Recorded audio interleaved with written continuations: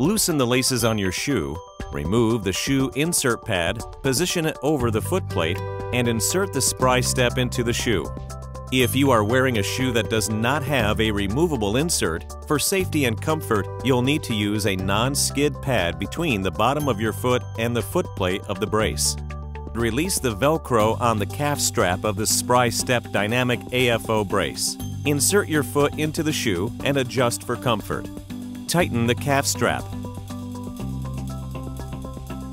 If the shoe has laces, tie the laces. Follow your physician's instructions and enjoy the enhanced mobility, safety, and security you'll feel when wearing your SpryStep AFO.